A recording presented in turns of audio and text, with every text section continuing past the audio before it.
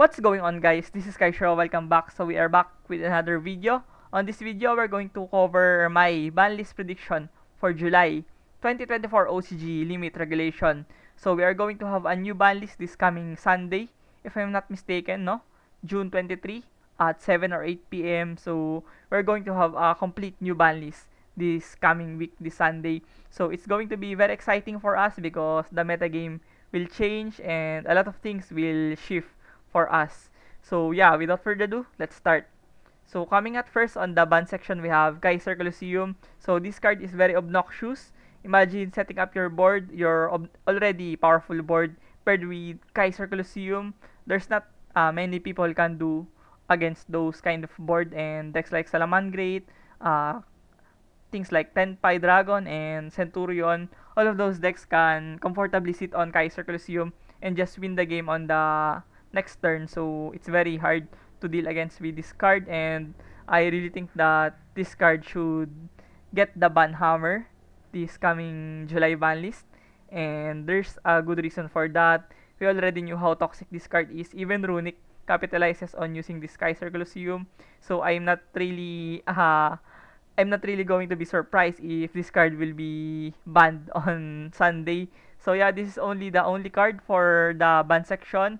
I already considered Beatrice as well on listing that card on this ban section, but I do feel like that Konami will still put it on pedestal. They're still going to see if Beatrice can definitely impact the Finsmith decks, and those shenanigans would be toxic enough to be ban worthy. But for now, I just going to be list down the Kaiser Colosseum on this ban section. So next, we have the limited one. This looks like a wish list, no? Because there's many cards here that are included. So coming at first, we have Zodiac Trident. So I do feel like that other decks are much more rigid or obnoxious rather than the Zodiac, and most decks are kinda more punishing than the Zodiac Trident pass. So I do feel like that Zodiac Trident could come back to one at the very least.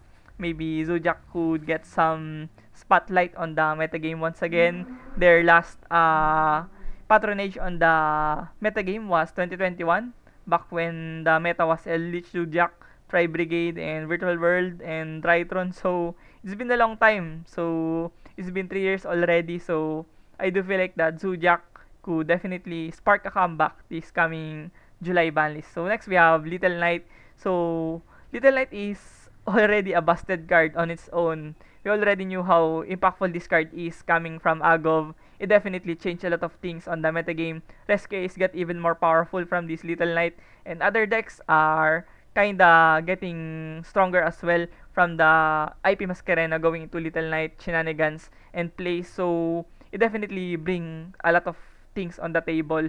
That's why I want Little Knight to be at 1 to limit the impact of this card on the metagame, and also to hurt the Rescues. Imagine Rescues having their second copy of Little Knight on the mid game to late game scenarios. Those can be very punishing for you, and I don't want to see it happen in my own games. That's why I opted to list Little Knight into 1 on this limited section. Next, we have Sprite Elf, a very bold claim from me, but I have two reasons for that.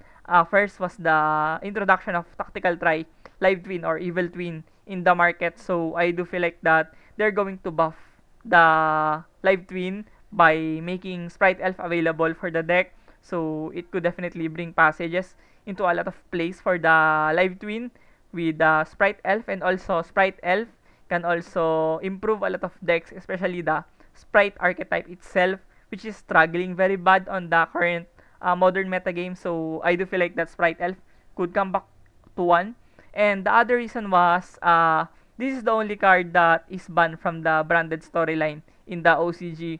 So Konami will publish a product that contained all of the cards in the branded Alba storyline. So I do feel like that Sprite Elf could make a comeback on that product, and it could definitely sell more if Sprite Elf would be there, and Tri Brigade Sprite and other decks that are capitalizing on level 2 rank 2 shenanigans could definitely benefit from the Sprite Elf going back. And yeah, moving on, we have Snake Eyes Ash. So my take on limiting the power and suppressing the power of Snake Eyes was limiting Snake Ash into one. I do feel like that it could hurt the consistency of the already obnoxiously, ridiculously consistent deck of Snake Eyes. So yeah, I do feel like the Snake Eyes Ash could go into one, especially they have the Finsmith now. They are very consistent more than ever. So Snake Eyes Ash going into one could make sense. Could make a lot of sense on that regard. And also we have Snake Eyes Poplar going into one as well. So I do feel like that it could hurt the grind game of the deck. Also the consistency and the splashability of this engine going towards the kinds of rest case and other decks could be targeted as well on this hit.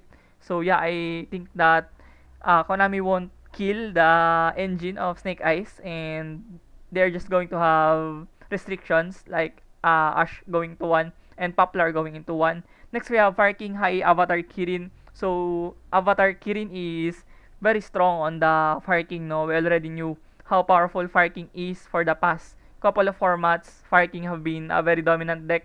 Even until now, no, Fire King is still a very decent deck. Probably a top 5 meta deck on my books. But yeah, I think Kirin should definitely go into one. It definitely severes a lot of play for the Fire King. It definitely salvages a lot of play for the engine of Fire King, and it makes the Fire King engine very splashable towards the Snake Eyes engine and Finsmith engine as well. So yeah, I think Kirin into one could definitely happen. Next we have Snatch Steal going into one. So another form of mind control, change of heart, and all of those Snatch Steal pseudo cards that could shake up the side deck, no? Maybe it could see representations on the side deck. Uh, an alternative for the change of heart and mind control. And mind control already doesn't see play anymore. So yeah, maybe Snatch Steal could give some limelight on those interactions on the side deck. So yeah, Snatch Steal going into one. So just limit test it right now. And next we have Anti-Spell going into one. So we all knew how impactful Anti-Spell is on the side deck of many people once they set up their board and flip their Anti-Spell Fragrance. There's not many decks that can run over you because spell cards will be very pivotal on mitigating the damages on the board, and also Lightning Storm, Change of Heart, and all of those spell cards like Talent could definitely be disregarded from the Fragrance. So I think Anti-Spell could go into one to suppress those very unhealthy interactions on the board making process of most meta decks on the format by supplementing it with Fragrance. And next we have another card that does the same job like the Fragrance. We have Summon Limit going into one. Another alternative for anti-spell, no? Once you set up your board, you're going to have a high attack monsters and plethora of negations and interruptions paired with Summon Limit. There's not many decks that can run over you, and more or less they're going to be stunned because they're just limited to two summons, so they couldn't do too much unless they have outs for your floodgate. So yeah, I do feel like that these kinds of floodgate are unhealthy on the game, and it should definitely be answered on our ban list this coming July. And yeah, moving on, we have the R2 limited to 2 section. We have Sangen Summoning, the goodness gracious. Tenpai, I'm a Tenpai user myself, and I wouldn't deny any of the facts that Tenpai is very obnoxious and punishing right now. Once you set up the Sangen Summoning, you're going to have so much free low. Once that term in gaming, no, free low. Once you say that free low, it's almost an easy way out to win the game. Once you see Sangen Summoning, you're going to search for a card, you get the Genroku, you get the Pydra, and you're just going to OTK the game nonetheless. So I think this card is very unhealthy. You don't really interact with this Sangen Summoning, and it definitely limits the interaction against Tenpai. So I would see it going into 2. But yeah, kay Shiro, why 2 to 2 only, no? Because I do feel like that Tenpai is still kinda new on our format. There are still going to be diversifications on Tenpai in our format, and the info AE are still going to be released. So I do feel like the Sangen Summoning into one is very detrimental towards the health of Tenpai Dragon in the OCG region. So yeah, only 2-2 right now. And next we have Barrier of the Voiceless Voice into 2.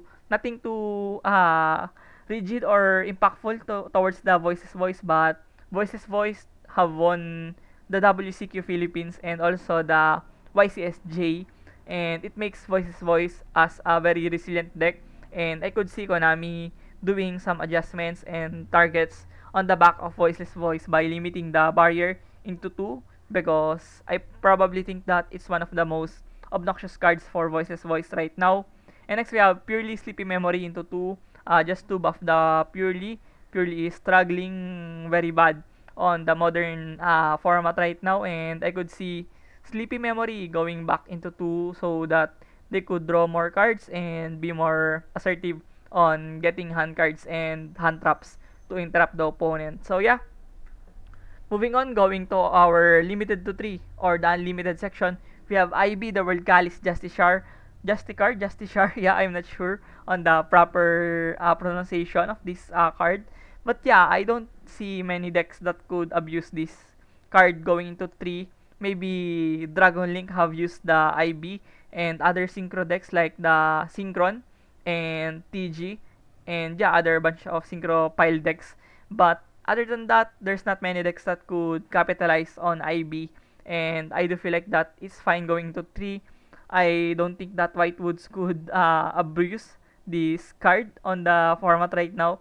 And yeah, I think it's fine going into 3. And the last card on our prediction would be Dino Wrestler Pankrataps going into 3. So this is a very good alternative to out the floodgates and other problematic monsters on the game like Apollousa and other stuff like Quinda. So yeah, Pankrataps into 3 is a very versatile card on the side deck, and it could definitely give so much options on our side deck to have alternative conditions to play rather than the usual Cosmic Cyclone and things like Heavy Storm, Duster, Lightning Storm. So yeah, Pankrataps could definitely mount something special for our side deck this coming July format. So yeah, thank you for watching this video. I hope you learned something, and if you have liked this video, please consider subscribing and following my YouTube channel. It definitely motivates me a lot.